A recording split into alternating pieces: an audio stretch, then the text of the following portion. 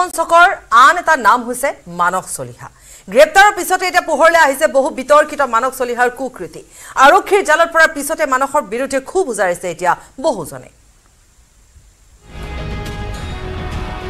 ন কুকৃতি পোহৰলৈ আহিছে বিতৰ্কিত মানস চলিহাৰ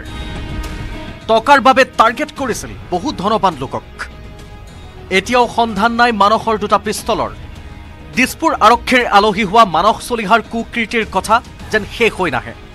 মানস আৰক্ষীৰ জালত পৰাৰ পাছতে বুক খুলিছে এজনৰ পাছত আনজনে 3 দিনৰ ট্ৰেনজিট ৰিমাণ্ডত থকা মানসক আজি CJM আদালতত হাজিৰ কৰাই পুনৰ জিম্মাত লয় দিছপুৰ আৰক্ষীয়ে আদালতলৈ নিয়াৰ পূৰ্বেও আৰক্ষীয়ে মাৰাথন জেৰা চলাই মানসক কিন্তু দিছপুৰ আৰক্ষীয়ে কেৱল মাত্ৰ প্ৰদীপ মেধিয়ে দিয়া গোচৰৰহে তদন্ত কৰিব কিন্তু মানসলৈ আৰক্ষীৰ প্ৰশ্ন আলফাৰ শিবিৰত বন্দী হৈ থকা মানস বৰগোহাঁইৰ সৈতে কি সম্পৰ্ক মানস চলিহাৰ তাৰ উত্তৰ বিচাৰিও আৰক্ষীৰ জেৰা মানস চলিহাক এতিয়া প্ৰশ্ন উঠিছে বহু লোকক প্ৰবঞ্চনা কৰা মানস চলিহাই মানস বৰগোহাঁইকো কৰিছিল নেকি প্ৰবঞ্চনা সেয়াও জেৰাত সোধা পোছা কৰিছে দিছপুৰ আৰক্ষীয়ে আনহাতে দিছপুৰ আৰক্ষীয়ে এতিয়াও মানসৰ পিস্তল দুটাৰ সন্ধান উলিয়াব পৰা নাই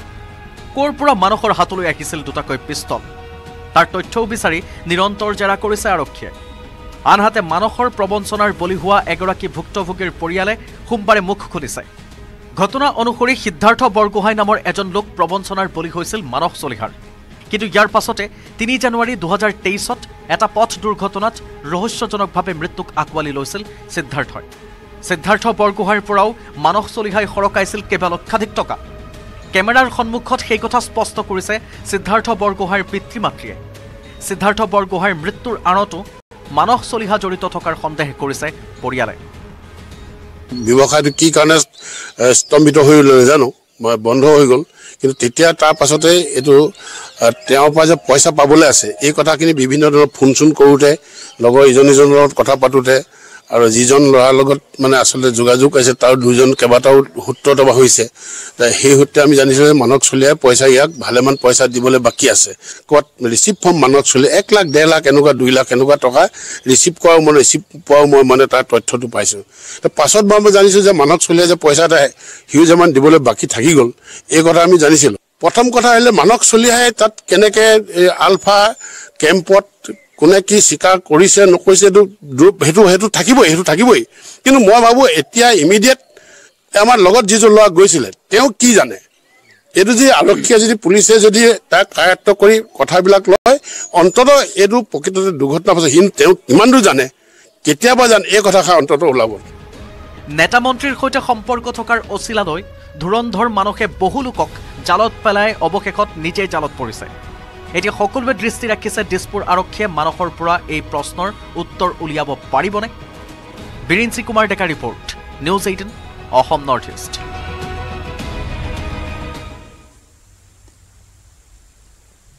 নগাঁও সমষ্টিক লৈ কংগ্ৰেছত মহা অথন্তৰ নগাঁৱৰ পৰা উৎখাত হ'ব বৰ্তমানৰ সাংসদ প্ৰদ্যুৎ বৰদলৈ নগাঁৱত কংগ্ৰেছৰ প্ৰাৰ্থী হ'ব গৌৰৱ গগৈ ধুবুৰীত কংগ্ৰেছৰ প্ৰাৰ্থী হ'ব ৰকিবুল হুছেইন ভাৰত জোড়ো ন্যায় যাত্ৰাৰ পিছতে ৰাহুল গান্ধীৰ পৰামৰ্শ অনুসৰি লোৱা হৈছে এই সিদ্ধান্ত দুইটা সমষ্টিৰ বাবে প্ৰাৰ্থী চূড়ান্ত কৰিছে ৰাহুল গান্ধীয়ে মাথো বাকী আছে আনুষ্ঠানিক ঘোষণাৰ কংগ্ৰেছৰ নিৰ্ভৰযোগ্য সূত্ৰই জনাইছে এই কথা গৌৰৱ গগৈ নগাঁৱত টিকট পাব ৰকিবুল হুছেইনে ধুবুৰীত টিকট পাব প্ৰশ্ন হৈছে প্ৰদ্যুৎ বৰদলৈ কোন সমষ্টিৰ পৰা টিকট লাভ কৰিব এক গুৰুত্বপূৰ্ণ খবৰ জনাইছো আমি নগাঁও সমষ্টিক লৈ অথন্তৰ এতিয়া আঁতৰা নাই কংগ্ৰেছত নগাঁৱৰ পৰা উৎখাত হ'ব বৰ্তমানৰ সাংসদ প্ৰদ্যুৎ বৰদলৈ এই মুহূৰ্তৰ বিগ ব্ৰেকিং নিউজ আমি জনাইছো ৰাহুল গান্ধীয়ে প্ৰাৰ্থী চূড়ান্ত কৰিছে নগাঁও লোৱা সমষ্টিত নগাঁৱত কংগ্ৰেছৰ প্ৰাৰ্থী হ'ব গৌৰৱ গগৈ আনফালে ধুবুৰীত কংগ্ৰেছৰ প্ৰাৰ্থী হ'ব ৰকিবুল হুছেইন ভাৰত জোড়ো ন্যায় যাত্ৰাৰ পিছতে ৰাহুল গান্ধীৰ পৰামৰ্শ অনুসৰি লোৱা হৈছে এই সিদ্ধান্ত দুইটা সমষ্টিৰ বাবে প্ৰাৰ্থী চূড়ান্ত কৰিছে ৰাহুল গান্ধীয়ে মাথো বাকী আছে আনুষ্ঠানিক ঘোষণাৰ কংগ্ৰেছৰ নিৰ্ভৰযোগ্য সূত্ৰই জানিবলৈ দিছে এই কথা গৌৰৱ গগৈ নগাঁৱত টিকট লাভ কৰিব ৰকিবুল হুছেইনে ধুবুৰীত টিকট লাভ কৰিব কিন্তু প্ৰশ্ন হৈছে প্ৰদ্যুৎ বৰদলৈ কোন সমষ্টিত লাভ কৰিব টিকট ইতিমধ্যে প্ৰদ্যুৎ বৰদলৈ স্থিতি স্পষ্ট কৰিছে যে তেওঁ বৰপেটাৰ পৰা প্ৰতিদ্বন্দ্বিতা নকৰে এই মুহূৰ্তত নিউজ ডেস্কত আছে আমাৰ জ্যেষ্ঠ সাংবাদিক নিলুৎপল বৰা পোনপটীয়া সম্প্ৰচাৰত নিলুৎপল বিগ ব্ৰেকিং নিউজ নগাঁও সমষ্টিক লৈ কংগ্ৰেছৰ অথন্তৰ আঁতৰা নাই নগাঁও কাৰ হ'ব এক ইংগিত এই মুহূৰ্তত আহিছে নগাঁও হ'ব গৌৰৱ গগৈ নিশ্চয় জয়ন্ত আমাৰ তাত এক্সক্লুসিভলি এটা খবৰ আহি পৰিছে যে কংগ্ৰেছৰ এক নিৰ্ভৰযোগ্য সূত্ৰৰ পৰা আমি গম পাইছোঁ যে বৰ্তমান যি নগাঁও সমষ্টিক লৈ কংগ্ৰেছৰ মাজত যি বৰ্তমান বিসম্বাদ চলি আছে নগাঁৱৰ সমষ্টিক লৈ যি খেলি মেলি চলি আছে শেহতীয়াকৈ ৰাহুল গান্ধীয়ে যেতিয়া ভাৰত জোড়ো ন্যায় যাত্ৰা কৰিবলৈ অসমলৈ আহিছিলে তাৰপিছত ৰাহুল গান্ধীয়ে ইয়াৰ পৰা যোৱাৰ সময়ত ৰকিবুল হুছেইন আৰু গৌৰৱ গগৈক নিজে মাতি পেলাই কৈ গৈছিল যে গৌৰৱ গগৈক নগাঁৱত প্ৰতিনিধিত্ব কৰিবলৈ কৈছে আৰু ৰকিবুল হুছেইনক ধুবুৰীত প্ৰতিনিধিত্ব কৰিবলৈ কৈছে অৱশ্যে প্ৰদ্যুৎ বৰদলৈক বৰপেটাত প্ৰতিনিধিত্ব কৰিবলৈ কৈছে নে নাই বা কোন সমষ্টিত প্ৰক্ষেপ কৰে যোৰহাটত কৰে নে বৰপেটাত কৰে এই বিষয়ে স্পষ্ট হোৱা নাই কিন্তু ৰাহুল গান্ধীয়ে বৰ্তমান বিচাৰিছে যি কংগ্ৰেছৰ যি সূত্ৰই আমাক খবৰ দিছে ৰাহুল গান্ধীয়ে বিচাৰিছে যে নগাঁৱত এবাৰ গৌৰৱ গগৈ প্ৰতিনিধিত্ব কৰিব আৰু ধুবুৰীত ৰকিবুল হুছেইনক প্ৰতিনিধিত্ব কৰিব আৰু যি ৰাহুল গান্ধীয়ে ৰকিবুল হুছেইনক কৈছে যে আজমলক ভেটিবলৈ এবাৰ ৰকিবুলে ধুবুৰীত প্ৰতিনিধিত্ব কৰিব লাগিব নিজে এবাৰ লোকসভাৰ প্ৰাৰ্থী হ'ব লাগিব আৰু লগতে গৌৰৱ গগৈ নগাঁৱৰ প্ৰাৰ্থী হ'ব লাগিব কিন্তু আটাইতকৈ ডাঙৰ কথাটো হৈছে যে আমি আজিৰ পৰা দুদিন পূৰ্বে সামাজিক মাধ্যমত ভাইৰেল হৈ পৰা এটা ভিডিঅ' দেখুৱাইছিলোঁ সেই ভিডিঅ'টোত বৰদোৱাত একাংশ যি ভকত বৈষ্ণৱৰ সৈতে যেতিয়া প্ৰদ্যুৎ বৰদলৈয়ে কথা পাতিছিলে সেই সময়ত কিছু সমৰ্থকে কিন্তু প্ৰদ্যুৎ বৰদলৈক অনুৰোধ কৰিছিল যে আপুনি নগাঁও সমষ্টি নেৰিব অৰ্থাৎ এনেধৰণৰ কথা বতৰা সময়ৰ পৰা এটা কথা স্পষ্ট হৈ পৰিছে যে সাংসদ প্ৰদ্যুৎ বৰদলৈ আৰু সাংসদ গৌৰৱ গগৈৰ মাজত বৰ্তমান যি এখন শীতল যুঁজ চলি আছে সেয়া সংবাদ মাধ্যমৰ সন্মুখত স্পষ্ট হৈছে সেই সময়তে কংগ্ৰেছৰ যি নিৰ্ভৰযোগ্য সূত্ৰৰ পৰা যি খবৰ আমালৈ আহিছে যে ৰাহুল গান্ধীয়ে নিজেই গৌৰৱ গগৈক নগাঁৱত প্ৰতিনিধিত্ব কৰিবলৈ কৈছে অৰ্থাৎ নগাঁৱত যি প্ৰদ্যুৎ বৰদলৈ টিকট নাপাব বুলি যি বিষয়টো সংবাদ মাধ্যমত ওলাই আছে বা সেই যিটো বিষয় চৰ্চিত হৈ আছে সেয়া সঁচা হ'বলৈ গৈ আছে আৰু তেওঁলোকে আমাক জনোৱা অনুসৰি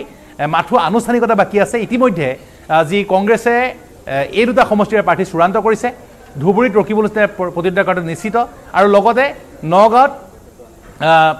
গৌৰৱ গগৈ প্ৰতিনিধিত্ব কৰাটো নিশ্চিত অৱশ্যে নগাঁৱতো কিন্তু ৰকিবুল হুছেইনে প্ৰাৰ্থিত্ব বিচাৰিছিলে বা ধুবুৰীত ৰকিবুল হুছেইনে প্ৰাৰ্থিত্ব পোৱাৰ বিষয়টোক লৈ পেলাই বৰ বিশেষ চিন্তা কৰিবলগীয়া তাত ৱাজেদাৰী চৌধুৰী আছে বা তেওঁ হয়তো ৰকিবুল হুছেইনে প্ৰাৰ্থিত্ব পালে তেওঁ বৰ বিশেষ বিসম্বাদ নকৰিব কিন্তু নগাঁৱত প্ৰদ্যুৎ বৰদলৈ আৰু গৌৰৱ গগৈৰ মাজতে স্পষ্ট বিভাজন দেখিবলৈ পোৱা গৈছে আনকি প্ৰদ্যুৎ বৰদলৈ লবি বহু কংগ্ৰেছে আমি ইতিমধ্যে সেই বাতৰি আমি কৈছিলোঁ যে প্ৰদ্যুৎ বৰদলৈয়ে টিকট নাপালে তেওঁৰ বল এতিয়া ৰাহুল গান্ধীলৈ এৰি দিয়া হৈছে ৰাহুল গান্ধীৰ কথা কোৱা হৈছে ৰাহুল গান্ধীয়ে চূড়ান্ত কৰিছে নগাঁও সমষ্টিৰ প্ৰাৰ্থীৰ নাম ধুবুৰী সমষ্টিৰ প্ৰাৰ্থীৰ নাম অৰ্থাৎ সাইড লাইনৰ ৰাজনীতি যি প্ৰদ্যুৎ বৰদলৈক আঁতৰোৱাৰ সেয়াই নেকি হ'বলৈ গৈ আছে প্ৰদ্যুৎ বৰদলৈক সাইড লাইন কৰাৰ ৰাজনীতি নিশ্চয়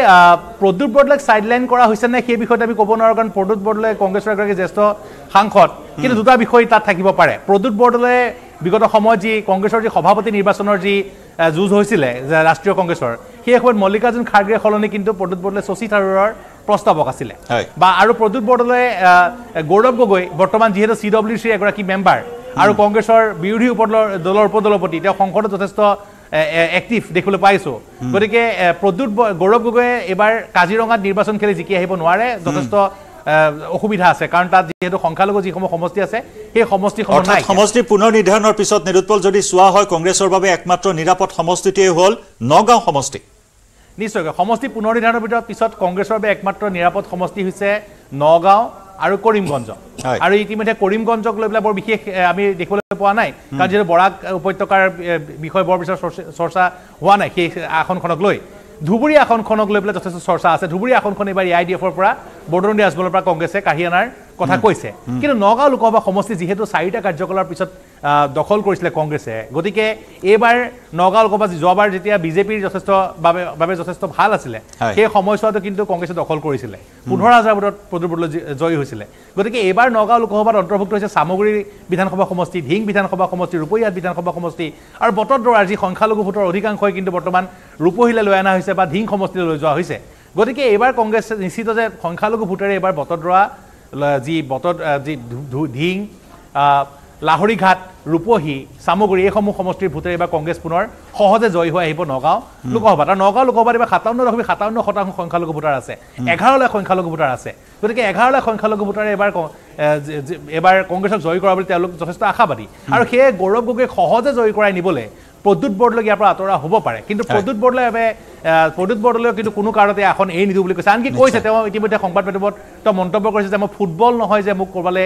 জলেকে দলিয়াই পঠিয়াব গতিকে প্ৰদ্যুৎ বৰদলৈয়ে শেষ মুহূৰ্তলৈকে যুঁজ দিয়াৰ কথা কৈছে আৰু এই কথা এটা স্পষ্ট কৰিছে যে কংগ্ৰেছত কিন্তু লোকসভা নিৰ্বাচনৰ যি প্ৰাৰ্থিত্ব যি আনুষ্ঠানিকতা হোৱাৰ নিশ্চয় অৰ্থাৎ নগাঁও সমষ্টিক লৈ পুনৰ বিপৰ্যয়ৰ সন্মুখীন হ'ব পাৰে কংগ্ৰেছ যাক লৈ টনা আজোৰা এতিয়াও চলি আছে শেষ মুহূৰ্তলৈকে নগাঁও প্ৰদ্যুৎ বৰদলৈ নিজৰ হাতত ৰখাৰ বাবে বদ্ধপৰিকৰ বুলি ইতিমধ্যে আমাৰ সাংবাদিক নীলোৎপল বৰাই জানিবলৈ দিছে নীলোৎপল ধন্যবাদ জনাইছো আপোনাক এইখিনি মুহূৰ্তত পৰৱৰ্তী সময়ত আৰু অধিক খবৰ লাভ কৰিম আৰু এনেদৰে আকৰ্ষণীয় হৈ উঠিছে নগাঁও লোকসভা সমষ্টি কংগ্ৰেছৰ মাজত এই মহা অথন্তৰ অব্যাহত আছে তাৰ মাজতে গুৰুত্বপূৰ্ণ খবৰ ৰাহুল গান্ধীয়ে ভাৰত জোড়ো ন্যায় যাত্ৰাৰ পিছতে থিৰাং কৰিছে চূড়ান্ত কৰিছে নগাঁও আৰু ধুবুৰীৰ প্ৰাৰ্থী সেই মৰ্মে নগাঁও লোকসভা দিয়া হ'ব গৌৰৱ গগৈ আৰু ধুবুৰী লোকসভা দিয়া হ'ব ৰকিবুল হুছেইনক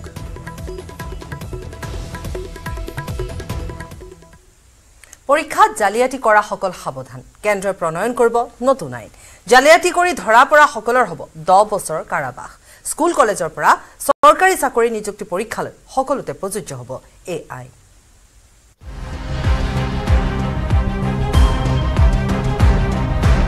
এতিয়াৰ পৰা এপিএসসি পৰীক্ষা সৰ্বকালৰ কাৰণে নিকা হৈ পৰিব কেৱল এপিএসসিৰ পৰীক্ষাই নহয় দ্বাদশ শ্ৰেণীৰ চূড়ান্ত পৰীক্ষা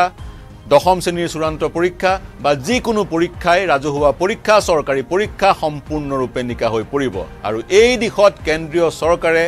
গ্ৰহণ কৰিছে যাৱতীয় পদক্ষেপ যদিহে পৰীক্ষাৰ প্ৰশ্নকাকত ফাদিল কৰে তেতিয়া 10 বছৰ পৰ্যন্ত জেল হ'ব পাৰে আজি কেন্দ্ৰীয় মন্ত্ৰী জিতেন্দ্ৰ সিঙে সংসদৰ মজিয়াত দাখিল কৰিলে চৰকাৰী পৰীক্ষা অসৎ উপায় অৱলম্বন প্ৰতিৰোধ আইন 2024 আজি কেন্দ্ৰীয় মন্ত্ৰী জিতেন্দ্ৰ সিঙে সংসদৰ মজিয়াত উত্থাপন কৰিলে চৰকাৰী পৰীক্ষা অসৎ উপায় অৱলম্বন প্ৰতিৰোধ বিধেয়ক 2024 এই বিধেয়কখন যেতিয়া আইনলৈ ৰূপান্তৰ হ'ব তেতিয়া যি সকলে প্ৰশ্নকাকত ফাদিল কৰিছে তেওঁলোকৰ 3 বছৰৰ পৰা 5 বছৰ পৰ্যন্ত জেল হ'ব যদিহে তেওঁলোক ব্যক্তি বিশেষ আৰু যদিহে কোনোবাই সংগবদ্ধভাৱে ষড়যন্ত্ৰ ৰচনা কৰি প্ৰশ্নকাকত ফাদিল কৰিছে সেই সকলৰ 10 বছৰ পৰ্যন্ত জেল হ'ব ইয়াৰ বিপৰীতে যিটো প্ৰতিষ্ঠানে পৰীক্ষা পৰিচালনা কৰিছে সেই প্ৰতিষ্ঠানটোৱে যদি গাফিলতি কৰিছে বা সেই প্ৰতিষ্ঠানটোৰ যোগেদি যদি প্ৰশ্নকাকত ফাদিল হৈছে সেই প্ৰতিষ্ঠানটোক 1 কোটি টকাৰ জৰিমনা বিহা হ'ব সমগ্ৰ প্ৰক্ৰিয়াটোত পৰীক্ষাত কি ধৰণে অসৎ উপায় অৱলম্বন কৰা হয় তাৰ সংজ্ঞাও নিৰূপণ কৰা হৈছে আৰু অসৎ উপায় অৱলম্বন কৰাৰ বিভিন্ন উপায়কো ভাগে ভাগে সন্নিবিষ্ট কৰা হৈছে বিশেষকৈ ভাড়াতীয়া পৰীক্ষাৰ্থীৰে পৰীক্ষাৰ দেওনা পাৰ কৰা সকলৰ ভাড়াতীয়া পৰীক্ষাৰ্থী গৰাকী আৰু প্ৰাৰ্থী 2 গৰাকীৰ জেল হ'ব গুৰুতৰ অপৰাধ 2 গৰাকীৰ কাৰণে আৰু সমান্তৰালভাৱে উত্তৰ বহি তথা মেধাৰ তালিকাত জালিয়াতি কৰা সকলৰ বিৰুদ্ধেও বিহিত ব্যৱস্থা গ্ৰহণ কৰা হ'ব তেওঁলোকৰ বিৰুদ্ধেও শাস্তি গুৰুতৰ আৰু তেওঁলোকৰ অপৰাধকো গুৰুতৰ হিচাপে গণ্য কৰা হ'ব আজিকালিৰ যুগৰ পৰীক্ষাত যেহেতু প্ৰযুক্তিবিদ্যাৰ ব্যৱহাৰ বেছি প্ৰযুক্তিবিদ্যাৰ সঠিক ব্যৱহাৰৰ কাৰণে ফুল প্ৰুফ আইটি ইউজৰ কাৰণে আন এখন কমিটি গঠন কৰাৰ ব্যৱস্থাৰ কথা এই বিধেয়কখনত উল্লেখ কৰা হৈছে national technical committee on public examination নামৰ এখন কমিটি থাকিব যিখন কমিটিয়ে সুনিশ্চিত কৰিব পৰীক্ষাত যাতে সঠিকভাৱে আইটিৰ ব্যৱহাৰ হৈছে বা আইটিৰ ইনফৰমেশ্যন টেকনলজিৰ অপব্যৱহাৰ হোৱা নাই এই পৰীক্ষাই আৰু যদিহে তেনেকুৱা গাফিলতি চকুত পৰে গোচৰ ৰুজু হয় তেনে ধৰণৰ চৰকাৰী পৰীক্ষাৰ গোচৰসমূহৰ তদন্ত কৰিব এজন ডিএছপি অথবা এচিপি পৰ্যায়ৰ বিষয়াই উল্লেখযোগ্য যে ইয়াৰ সমান্তৰালকৈ অসমৰ বিধানসভাৰ মজিয়াতো অনুৰূপ এখন বিধেয়ক উত্থাপিত হৈছে যিখন বিধেয়কৰ নাম হৈছে The Assam Public Examination Measures for Prevention of Unfair Means in Recruitment Bill 2014 অসমৰ বেলিকা যিখন বিধেয়ক উত্থাপন হৈছে সেই বিধেয়কখনে সাঙুৰি ল'ব সেইবোৰ পৰীক্ষা যিবোৰ পৰীক্ষাৰ যোগেদি নিয়োগ কৰা হয় যিবোৰ পৰীক্ষাৰ যোগেদি প্ৰাৰ্থীসকলে চাকৰি লাভ কৰে জানুৱাৰী 22 তাৰিখে এই বিধেয়কখনত কেবিনেটে অনুমোদন দিছিল আৰু চলিত বিধানসভা অধিৱেশনত এই বিধেয়কখন উত্থাপন কৰা হৈছে গতিকে কেন্দ্ৰীয় চৰকাৰ আৰু ৰাজ্য চৰকাৰৰ এই কেইটা পদক্ষেপে সৰ্বকালৰ কাৰণে চৰকাৰী পৰীক্ষাসমূহক নিকা কৰিব পাৰে আৰু যদিহে সৰ্বকালৰ কাৰণে আমাৰ চৰকাৰী পৰীক্ষাসমূহ নিকা হয় তেতিয়া মেধাই সঁচা অৰ্থত স্বীকৃতি লাভ কৰাৰ পথ প্ৰশস্ত হ'ব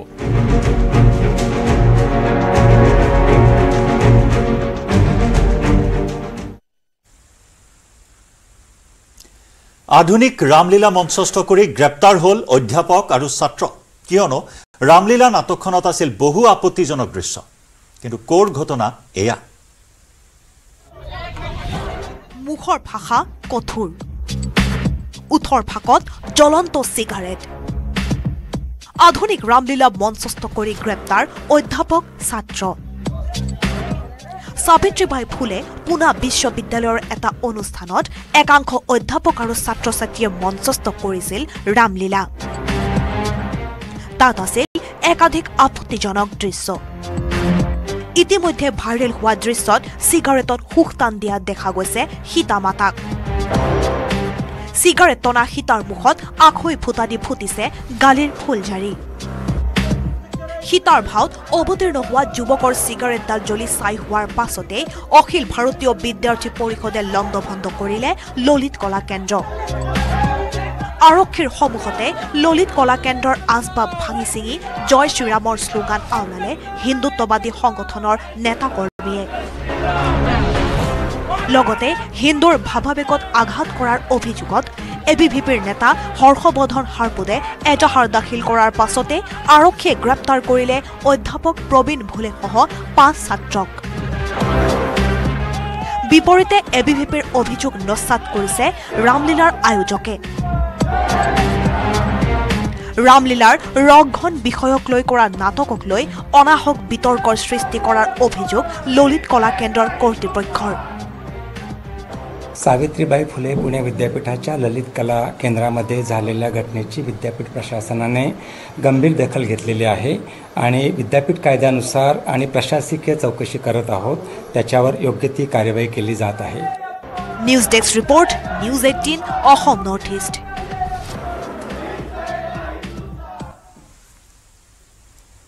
নিৰ্ধাৰিত সময়তকৈ 5 মিনিট পূৰ্বে আজিৰে পৰা আৰম্ভ হ'ল অসম বিধানসভাৰ বাজেট অধিৱেশন কিন্তু ৰাজ্যপালে 2 মিনিটে ভাষণ সামৰিবলগীয়া হ'ল যিখিনি সময়ত বিৰোধী কংগ্ৰেছ ৰাজ্যৰ দল আৰু সিপিআইএমে প্লে কাৰ্ড লৈ ন্যায় বিচাৰে সদনত এই প্ৰতিবেদন আগবঢ়াই বাতৰিৰ পৰা বিদায় লৈছো নমস্কাৰ আৰম্ভ হ'ল অসম বিধানসভাৰ বাজেট অধিৱেশন